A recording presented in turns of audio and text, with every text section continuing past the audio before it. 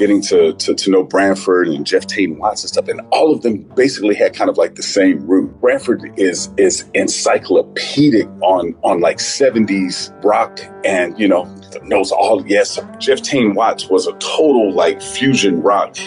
And then, so, it's not that strange when I met them. It's like, oh, wow, yeah, everybody knows, Joey Calderazzo knows all of this. He was more into the prog rock thing. Here is what Branford Marsalis has to say about today's guest, Eric Revis. I love this quote. Branford states, "Eric's sound is the sound of doom. Big, thick, percussive." So for somebody whose sound is the sound of doom, Eric is one of the nicest guys I've ever met. I'm Jason Heath. This is Contrabass Conversations, and we are chatting with the wonderful, brilliant, talented double bassist, composer, Eric Revis. I'm so glad to have Eric on the show. And in addition to his longtime collaboration with Branford Marsalis, he's been playing with him since 1997. He has played with so many legends in the jazz world, from Betty Carter, Kurt Rosenwinkel, Lionel Hampton, to McCoy Tyner, so many other great artists. And he has released 4 albums as a band leader. We'll be hearing a little bit from Eric in this episode, throughout this episode, a little bit of a tune called Lulu's Back in Town, which is from Tales of the Stuttering Mime. Now, Eric and I talk about so many great topics, super fun conversation. We dig into life living in California. I'm here in San Francisco. He is in LA and grew up for much of his life in Fresno, also Texas for a bit. We get into that, his path through the music world, and how he came to the double bass, like so many of us, electric bass and funk and all that kind of great stuff, and how those influences, and you heard that in the opening quote, how those influences fed into not only his musical language, but that of Branford Marsalis and all his other collaborators. Eric is a fantastic artist. What a cool musician and person, and I just know you're going to love this conversation. And we have some great sponsors for today's episode. Upton Bass String Instrument Company.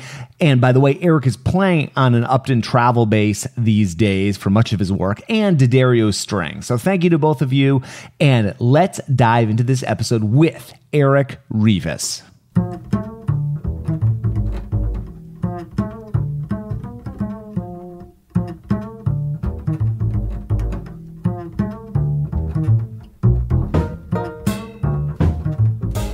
Is New York home base for you these days?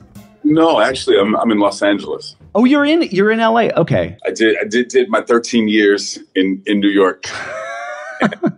Then I moved to Texas briefly, and then out to Los Angeles. Nice. I'm here in San Francisco, which is a fun town to be. I'm sure you played SF Jazz in the past. Yeah. I think the last time we did it must have been about 6-7 months ago now with Arwan Ortiz. We did something there. I think it's such a cool venue. What a nice, I've only lived here a couple of years. Before this, I lived in Chicago for a long time, and I lived like 2 blocks from the Jazz Showcase. Like, what a cool place to live, right? So I'd just like my after dinner routine would be just like go up and catch a show. Right. But yeah, it's pretty great that they've got that here. Do they have something similar in Los Angeles? Is there a sort of cultural place that jazz happens like that? Or no? Okay. No. It'd be great if they did. No, I can't say that I've been like really ensconced in the LA scene since I've been there. I've been fortunate enough to travel so much. But no, something like that, the SF Jazz thing, or even maybe like Jazz and Lincoln Center, those kind of institutions, they would be great in LA. I think San Francisco may be a little more conducive to it. LA's not really a jazz town, Yeah, for sure. Yeah, I find LA fascinating. So I head down to LA maybe once every couple months, and it's fun. Like, San Francisco is an easier place to just love right off the bat, because you land, and it's like, oh, there's the bridge, and there's the mountains, and there's the ocean, and the sea, right? And you go to LA, but I've had such a great time, and just sort of seeing how it's almost like becoming a more interesting city, as the years go on, and once you find what there is that, it's like its charms don't reveal themselves maybe quite as quickly, but I've just had a fascinating time. And like classical bass is sort of more my scene in terms of playing. So like talking to the guys in the LA Phil and like Disney Hall and just like what's happening, and even just like downtown LA itself, like it's amazing. That place is just like transforming like crazy. It's really pretty amazing. Like I was born in LA and lived there until, I don't know, maybe like I was 5 or 6. Then my family moved to Fresno. Okay. So I grew up in Fresno, and coincidentally we moved back to LA. I went to my junior year in high school. I was in LA. I went to LA High. And from that point on, I was like, I would never live in LA. And I can't stand this damn place. Even though family there, all this stuff is just like, there's no way. And as a turn of events, what happened, my girlfriend, who became my wife, and my daughter, it's just like, we all said, okay, no, we're going to go.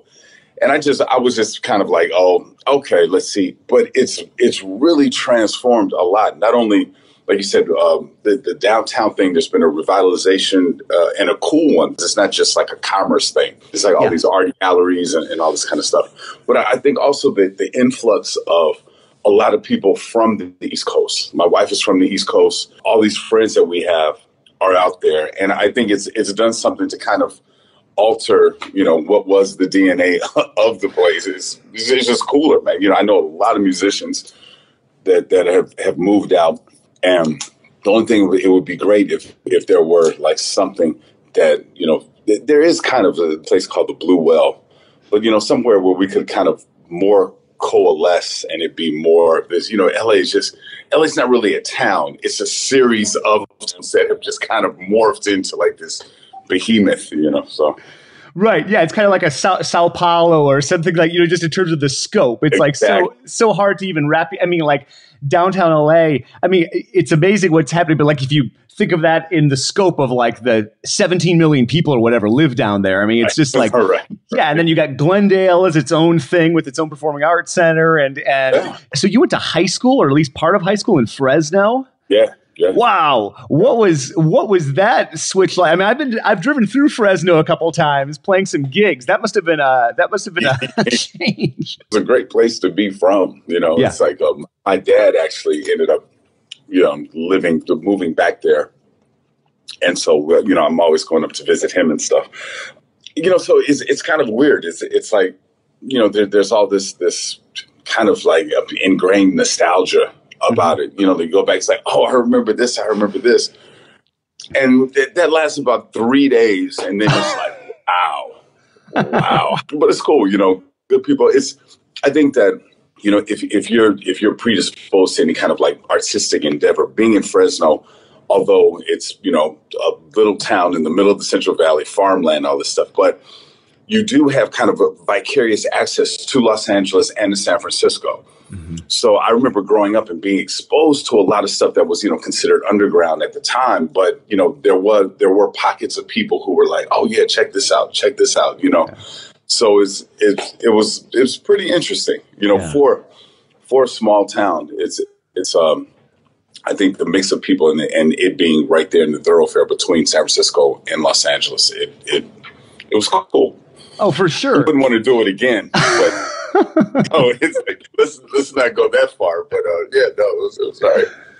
Well, it's funny, in the scope of California, it is a small town, but compared to any other state, Fresno, it's like several 100,000 people. That'd be like the biggest town in Iowa or, another like couple dozen states.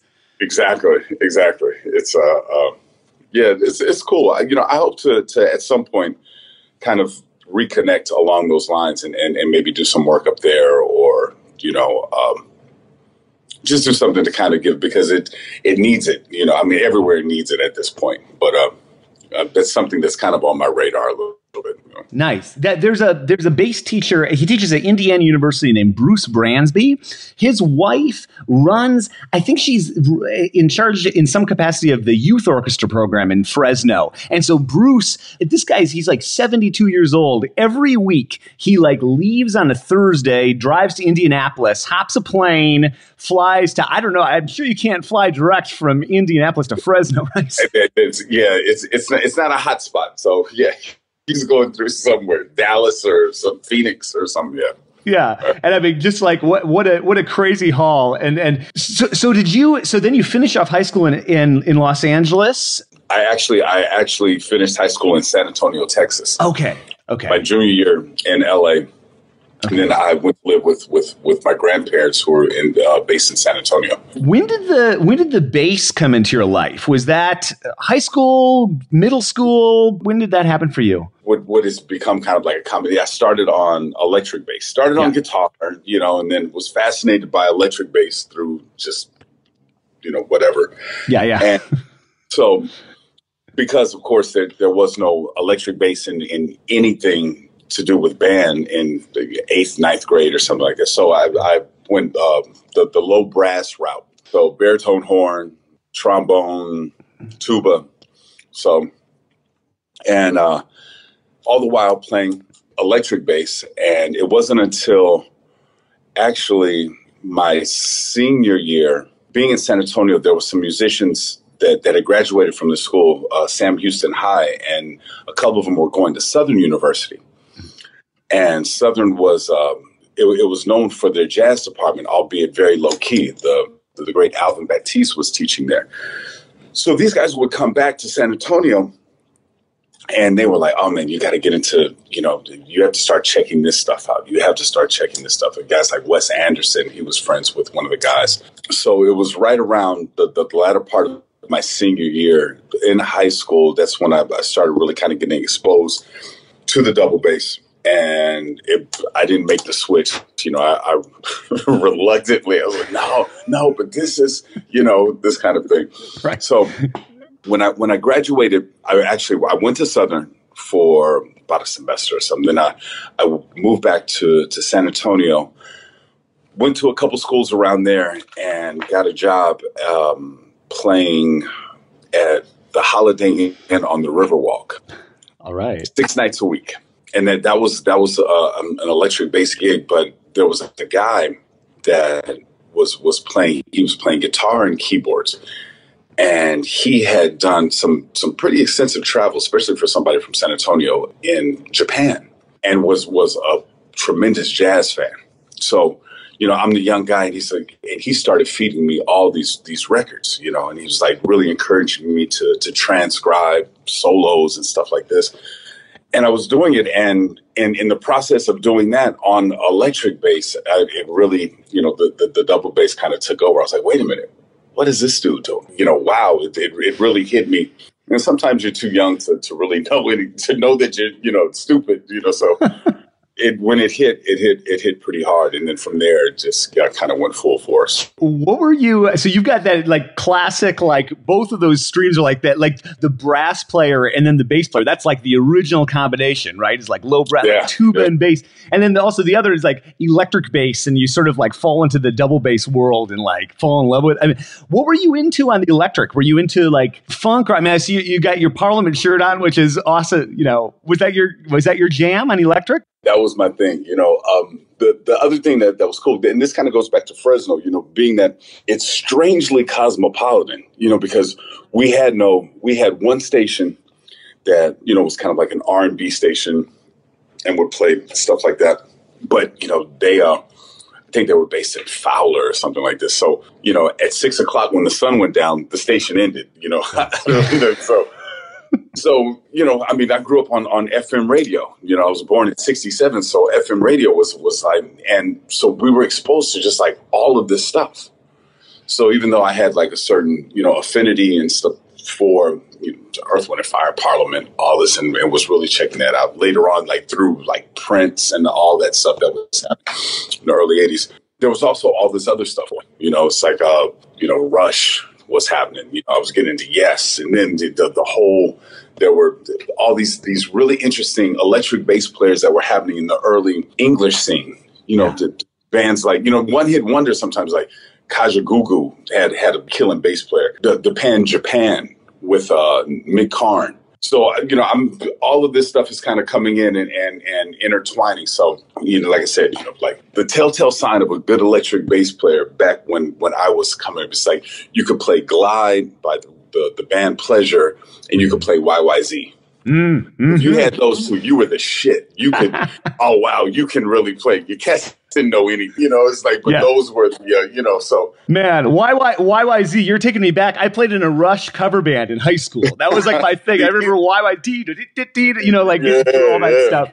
You know, I think sometimes, because I was like, I was totally electric bass, heavy metal. My first band was Toxic Death. And we played like these punk, you know, very like, you know, okay. And I sometimes think, and now I like what I do mostly is classical. And I think like, did that affect me at all? You know, like that, like the way I approached the bass? I think it did, you know, like, has that, do you think that's affected like the way, cause like, you know, I mean, I listen to like albums you've put out, you know, in all the various capacities, leader and sideman, and like, the first thing I don't think of YYZ immediately when I hear you play, but I'm sure it's affected you, right? Oh, totally. I think the attitude wise, just being like having exposure to all that and really being into all of these things, it broadens your palette kind of subconsciously. You're always like, oh, what is that? What is that? So, you know, rather than getting pigeonholed and I only like this or I only check that out, and then also I think that you know, then starting to get into like Black Flag and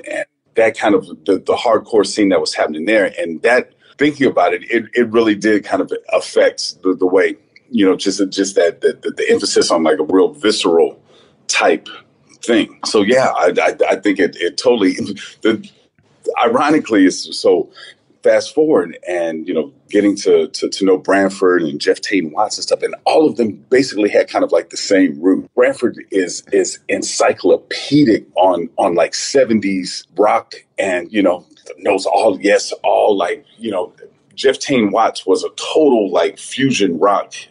And so, you know, it's not that strange when I met them. It's like, oh, wow, yeah, everybody knows, you know, Joey Calderazzo knows all of this. He was more into the prog rock thing, you know, so. Yeah. Well, that's fascinating that you guys were all sort of like feeding off that same pool of music, and like, what an amazing time just for like rock and fusion and funk and just that whole development. It's so cool that sort of like, it was like it's like what you've been up to. It's kind of like an organic outshoot out of that.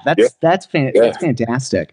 Yeah, it's great. Well, it's always fascinating for me to like look back and think like where that came from. I mean, man, talk about a time of change. You know, you look at like 1964 to 1974 or something like that, and just like what was happening musically. And I mean, you couldn't imagine, like, talk about radical. I mean, it's got to be one of the fastest periods of transformation in without a doubt, popular music. Yeah, wow. And everybody, and there was a kind of a mindset of everything being accepted. You know, there wasn't, it wasn't, people weren't as pigeonholed or, you know, like as one dimensional as they seemingly have become in a lot of ways in terms of pop music. So, I mean, driving down the street, you would hear like, you know, Elton John, followed by the Ohio Players, followed by, I think that inadvertently we all start seeing like, you know, what is good. And good translates throughout these, you know, these different roads. And so it's like quality becomes the thing, you know? Yeah. And I agree, though, that period of time, that 10 or 15 years is just, it's amazing. It's really, really amazing in terms of that. And it's kind of a period where like a lot of people would say like, you know, I mean, there are lots of periods where people are like the death of jazz or the decline of jazz, whatever. You know, it's like, I mean, that's like one of those periods people apply to that, right? It's like, oh, we had the 50s and the 60s, and then what happened? You know, everything. What do you think happened? You know, asking you to speculate on these like big questions, but like, when did that pigeonholing start to happen? Like, because I start to think of jazz. I sort of see the separation happening, like in the early 90s or the 80s or whatever. Like what brought that about? Do you think? Was it the record companies or was it the venues? Or I think you had kind of like not a toxic, but you had all of the elements for the perfect storm of something like that happening. Yeah, I think there was like, I think that when record companies started realizing that they could profit probably more out of streamlining things, or just beginning like, we are going to do adult radio. And that means that we're going to put all these resources in there. And we're just going to build up this market. I'm assuming, I don't know exactly what happened, but then you have, the influence of all these things. Miles Davis started doing more electronic stuff, and, the fusion thing kind of took off on its own and became an entity unto itself. And I mean, shit, I guess it's just change, Yeah. I don't know if anything can really be pointed out as being the cause.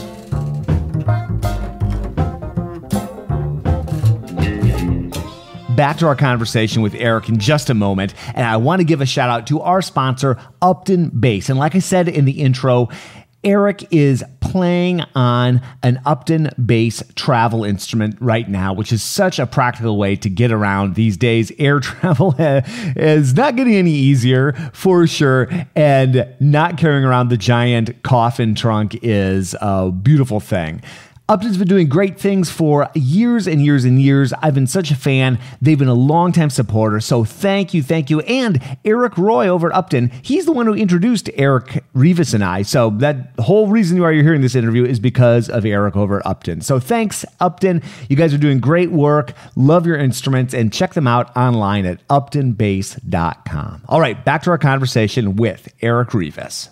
Well, it's fascinating to me to see like the last few years and like the some of the solo releases you put out, or like with your trio, or like, I don't know if you know Miles Mosley at all, but like I find it fascinating to see like what Miles is doing, like in terms of just like blending these genres, and kind of, it's just like, it's almost like from my perspective, like the last maybe decade plus, it's like, I see this like amazing creativity happening, like it's like, it's the same time when like streaming, is like becoming bigger and bigger. And it's like, oh, how are people making, like, I don't know. Right. To me, I'm seeing this like amazing creativity in what you might think of it, the jazz world, or whatever label you want to put on it, with like what you're up to, what Miles is up to. Have you noticed, because you've been in this business for a while, like, have you noticed a change in the last few years? In some ways I have. In other ways I've, it's like in certain respects, it's almost kind of been the opposite of it. I remember this was not too long, man, maybe about a few months ago. So I'm just, you always keep your ear to the ground, and I've been doing so much stuff and just really, really particular as to what I was checking out. So I go to like the jazz thing on iTunes, and I pick out like the top, people that I know or kind of know, pick out like top 4 records, and I couldn't tell them apart. Really? I was like, everybody had the same thing. It was like this arpeggiated guitar line that starts off, okay, then we're doing grade 8 thing in 7. And then it's like, a melody that seems to have been constructed far after the chord changes have been laid out, it wasn't like a pure. So in that respect, it's kind of like, I think there's a certain homogeneity that's happening. Yeah. But I also totally agree with you. I think that people are really, willing to draw on all kinds of influences and be true to themselves, regardless of what that is. And that's the most important thing, whether, like or dislike or anything like that. It's like, if you're honest with these influences, and in my case, not necessarily to pander to those influences. That's what, it's like, guys are, well, man, we need to do like more of a hip hop jazz thing. Mm-hmm. It's like, well, if you're into hip hop, which, is, I totally am in respects, but I think that it should influence me in more of an innate way than me going like, I'm going to put a beat on this tune. Right. And then, it's like, because then you start walking down that line that it's kind of like a no man's land, almost like, hip hop dudes really don't like the shit. Jazz people don't really like it. So, I feel what I'm saying. I totally do. Yeah. It's kind of like with the hip hop thing. It's kind of like when the rise of disco happened, right? And all of a sudden, everybody had the disco beat. You got the Rolling Stones putting the disco beat. Exactly. Yeah. Exactly. Yeah. Yeah.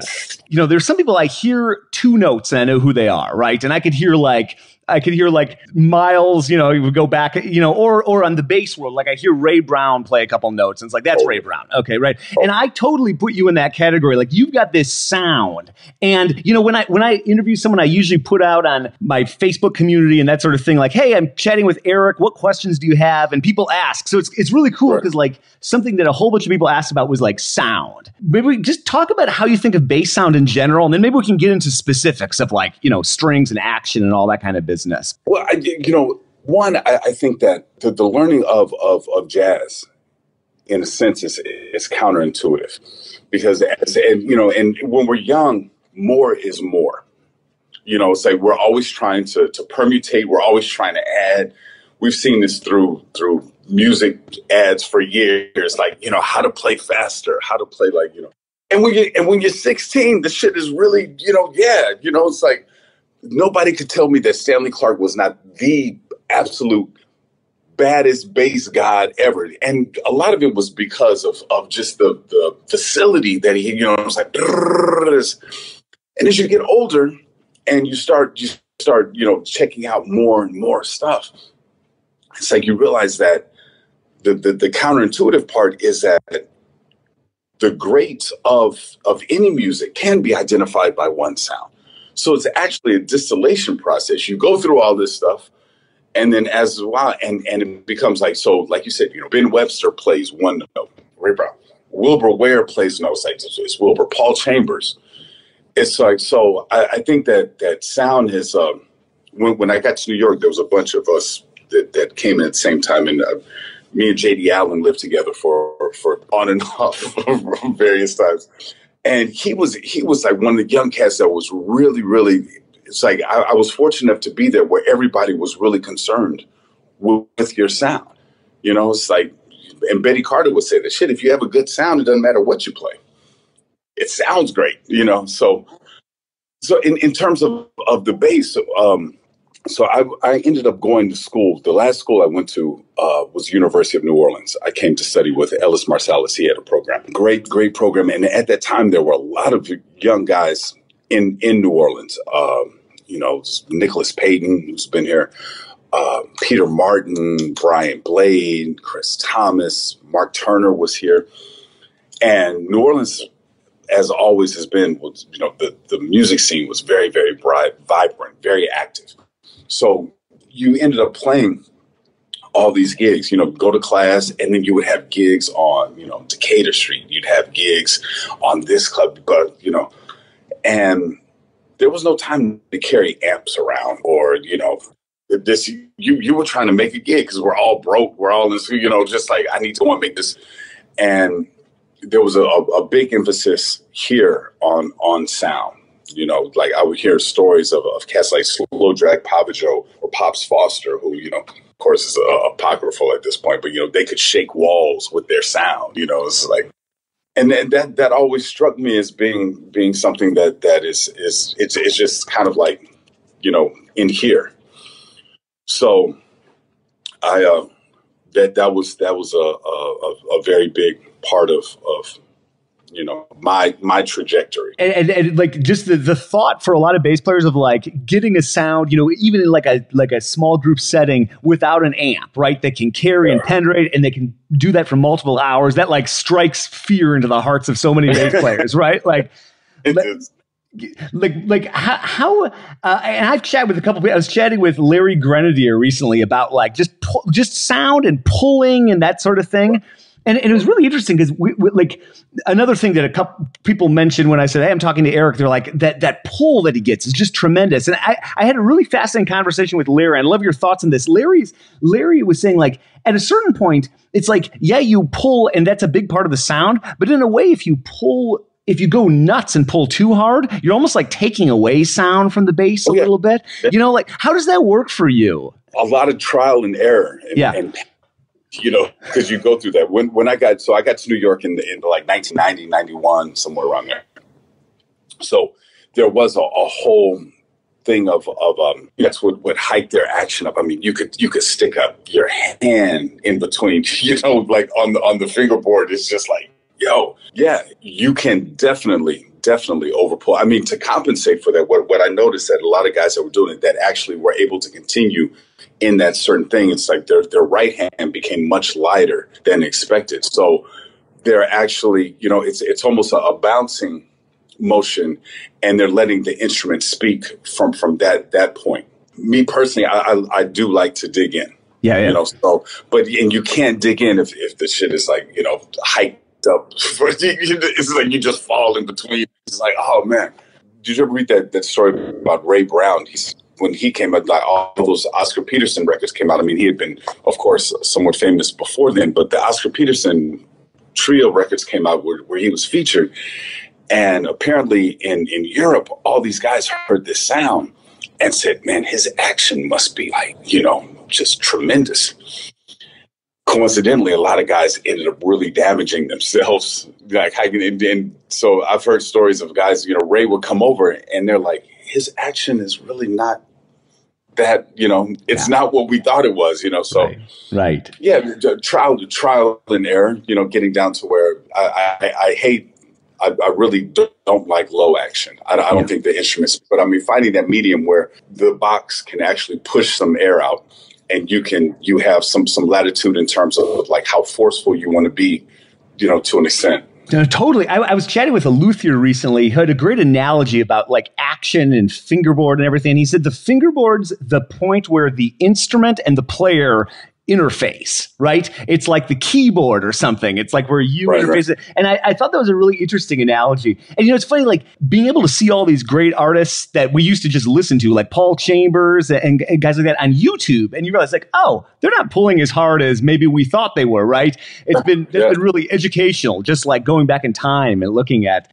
And I got to ask, because people asked, but like on your bass right now, like what do you like in terms of strings? I know are you using some combination of gut strings, or have you, or like what's that look? Yeah, what do you got on your bass right now? Right now, I've been using Velvet Garbos for quite some time, and right now it's kind of I have the Garbo on the G, and right now I'm trying out these Zyx, the Zyx medium gauge on the E, A, and D. It's like I kind of always have to have my G excursions are definitely always D and G. Definitely always G. Sometimes it's D depending on what. I've never been able to for the type of playing that I do, and my voice is the still G. And maybe it would be cool if I stuck with it long enough to get past the twang, the over the over sustained twang thing. I just never have patience for it. This just starts messing with me, man. I'm like,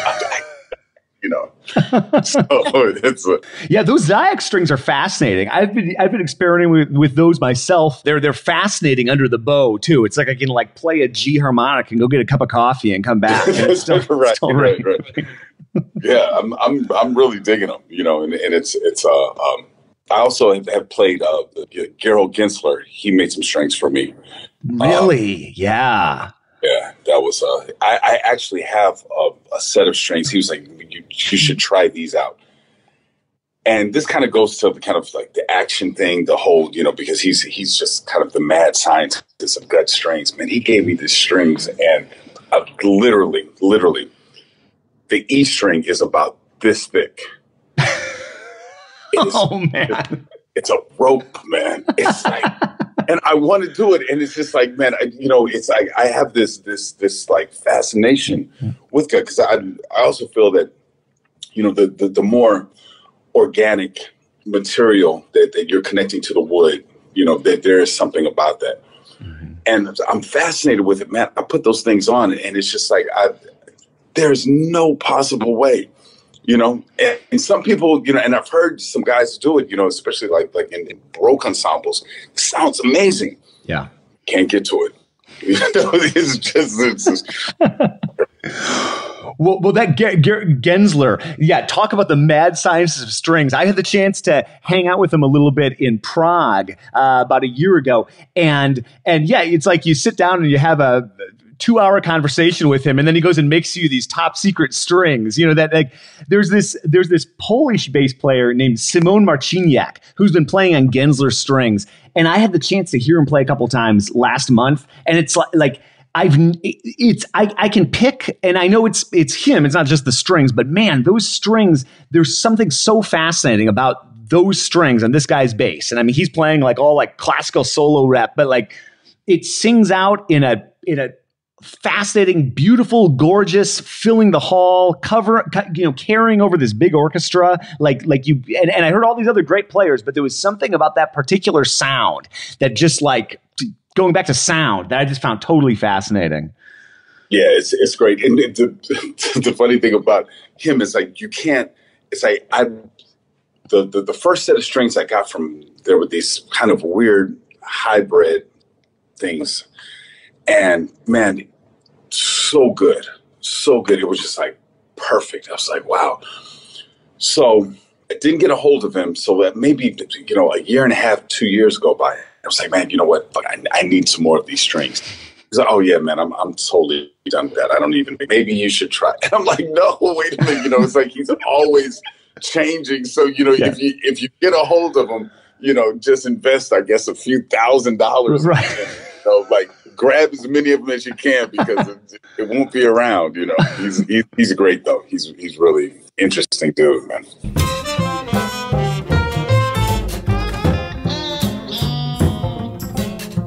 We'll wrap up our conversation with Eric in just a moment, but I wanted to give a shout out to our other sponsor, D'Addario Strings, and let you know about their Helicore strings, which come in all kinds of variants, whether you are a jazz player, classical player, or do some sort of hybrid playing in between or another style of music.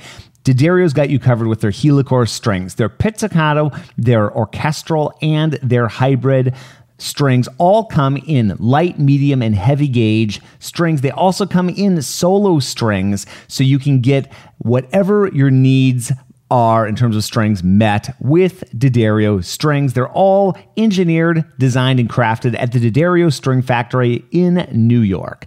So check them out online at D'Addario.com. And thank you for sponsoring the podcast, guys. Okay, diving back in, and we're talking about traveling now with Eric. So a fun topic, of course, and something that Eric does a lot of. And we get into mindset and how to get work done at any point during the day. Fascinating conversation as we wrap up here with Eric Revis. With all because you're traveling a lot, do you have any issues with the climate going to, like you're in the winter in Chicago and then you're down in Los Angeles and then down in Florida or something like that? I mean, if it's too warm, the interesting thing is like, so I'm playing this Upton bass that I've been playing for a while, and it has a detachable neck. So that actually provides a whole other set of things. But ironically, the guts go back to pitch and sustain a lot better than you would anticipate. It's like, so taking it off, like I've kind of stayed away from taking the bass everywhere. Like if we have a series of one-nighters, it's just, it's just ridiculous. You can't, get the bass, set it up, and, you have to sit for like an hour or two just to for everything and night after night. Like, but if we're going to be somewhere like here or, recording or stuff like that, I do it. And I haven't had, with the rap gut, if it's, summertime and you're playing outdoors and like you said, in Florida or something like that, you start getting the mushy, the I'm drowning in a sea of floppiness type thing, but for the most part, it's been good. So the Upton travel bass with the removable neck, right? When it's a longer engagement, and then for these one-nighters, man, like talk about it's one thing if you're a pianist, and I mean pianists complain too. It's like, oh, this piano doesn't, but that's nothing compared to like what we're talking about, right? With basses, how do you accommodate, when you go back and forth from different cities with like one night, on a different bass. You must have had some nightmare situations. Oh man, it's all nightmares. It's kind of like with anything else, like you have. This sounds kind of a strange analogy, but like when you have like the death of a loved one, and then they tell you, wow, you think you're going to get used to it, or it'll subside, and it doesn't really subside. You just get used to the feeling of it. It's kind of like that. Your soul dying on stage in front of like thousands of people becomes like you're okay. I'm cool with it. Sounding like complete ass in front of 3,500 people, and probably tomorrow it's going to be the same thing. Yeah. I think that I've had particular trouble with it, being that of course there is no standard. You get a small 3/4 one night, then the next night you got damn near a full size bass, and then it's this. Strings have actually been a little more consistent because most people like spiral chords or something like that. So you can stay in the realm of that. The hardest part for me is that sometimes, because I play pretty forcefully and just in terms of the energy putting into the instrument, sometimes an instrument will shit out on me. Yeah. It's like it will have, it's just like it goes limp, and that's a rough one. And then, the E flat D neck thing, that's the one that gets me. So I've come to taking around the little adhesive dots that you get, I'll dot up an instrument in a minute. Just, it's like I have no problem. And with the deep, like French basses, it's like you got to start dotting them up, like at D, it's like, wait a minute, where is this? It's like, it's, yeah. Well, and especially for some, like it must be so hard to get into the music, lost in the music, like you'd want to be when you're worried about the, am I going to land on a D or an E flat, right? That's yeah. Even with, it drives me nuts even borrowing a bass for like some easy orchestral gig. It's a totally different if I'm doing something improvised, or I'm trying to be spontaneous, and I'm worrying about the gear that's got to just interfere with your flow. It totally does. Yeah. I had a record session in the south of France one time. We were there for a few days, and man, it was, so we had not only some pretty hard, intricate music, but now I'm dealing with a bass, and I had taped up, I was taping up everywhere, and you're doing this, it's just like, man, it's such an impediment to like. Sound wise, I think I've kind of transitioned. Like, I know the guys in the band are like, no, man, it sounds like, even, you get a crap bass, you can still get, your essence out to a certain extent. But it's just really frustrating. It's part of it. I think ultimately it makes you better. I think you get closer to your own sound when you do things like that. Yeah. When you have to exact or convey what you want to convey on a totally different instrument. And if you can start getting closer and closer to that, you're actually building up your thing, so it's been good. But it's frustrating as hell. It started because Betty Carter, she never would take a bass. And this is when everybody had coffins and all this kind of stuff. Yeah. But, we were doing those Europass tours where it's like, 10 hours on the train, 2-hour sound check, gig, eat, end up at the hotel at 2 or 3 o'clock in the morning for a 5 o'clock pickup. So that wasn't going to happen. So.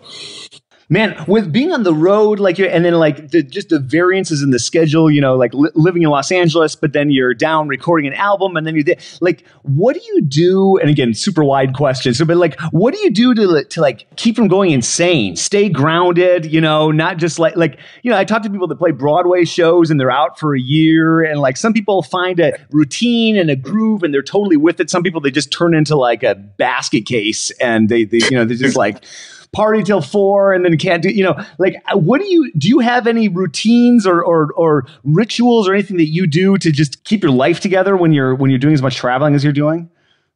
No, I think that once you relinquish the idea of having a body clock, once you, if you let that truly let it go, things start becoming a little easier.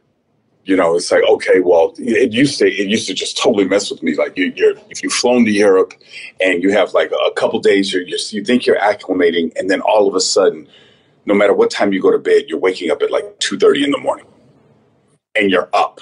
I mean, up, you know, and basically you start working against yourself. It's like, oh shit, I gotta get some sleep. This is gonna be crazy. I'm gonna, you know, blah blah blah, and then that feeds a whole other thing, and then now it's just like I wake up at 2:30 in the morning. It's like, cool, you know, read, check out some music, whatever, just let it go. And it's been, over the past few years, it's been a lot better. In terms of routine, I mean, if I have an instrument, then it's, you know, this is a great practice time.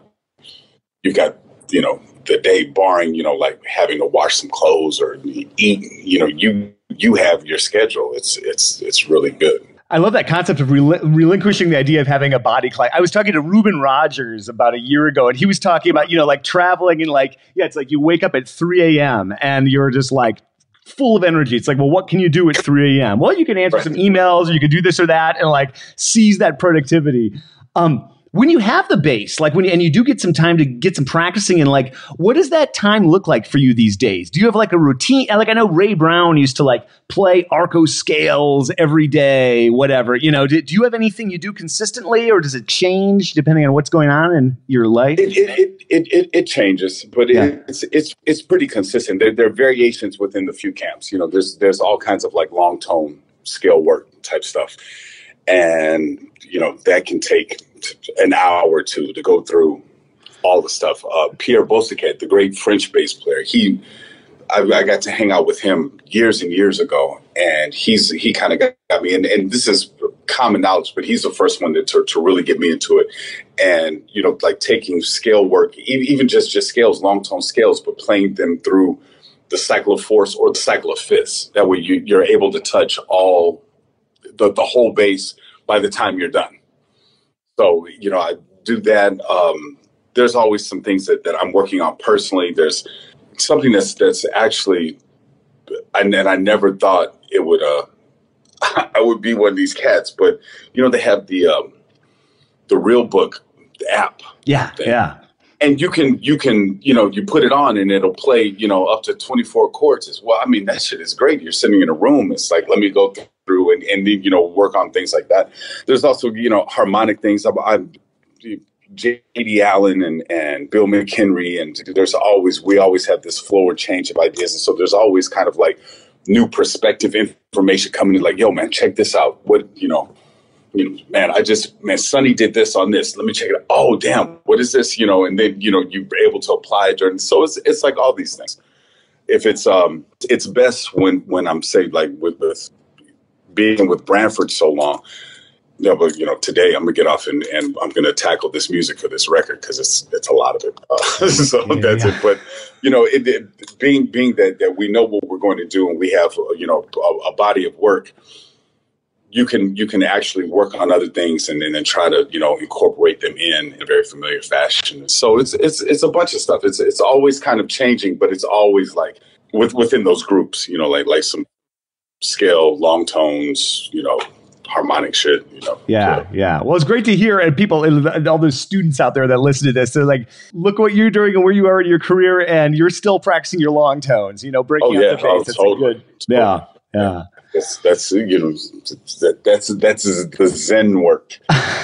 Well, man, I appreciate you taking the time. This is like I'm so glad that Eric over at Upton connected us. And yeah, definitely, man. You know, definitely. if I usually end with some sort of you know like advice for young folks out there, but you know, but what I usually ask people, and taking whatever direction you want, is like if you could go back and talk to like young Eric, like starting in New Orleans, starting to study with Ellis Marsalis. Like you've done so much since then. Like what advice would you give young Eric, you know, at this point in your career?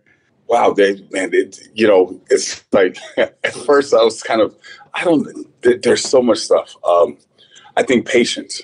I think realizing that anything that you're working on, patience. You know, we work on some things, and it could be anything. It could be, you know, like a certain Boeing, and we want it to manifest itself immediately. Mm-hmm. If you keep in mind that what you're working on today will come in at least probably about 6 months. Yeah.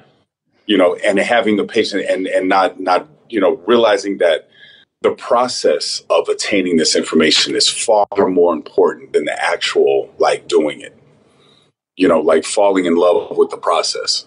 And then I would go in and, although when I was here, I had started checking out, check out Louis Armstrong, Pete Briggs, Bill Johnson, get to that quick.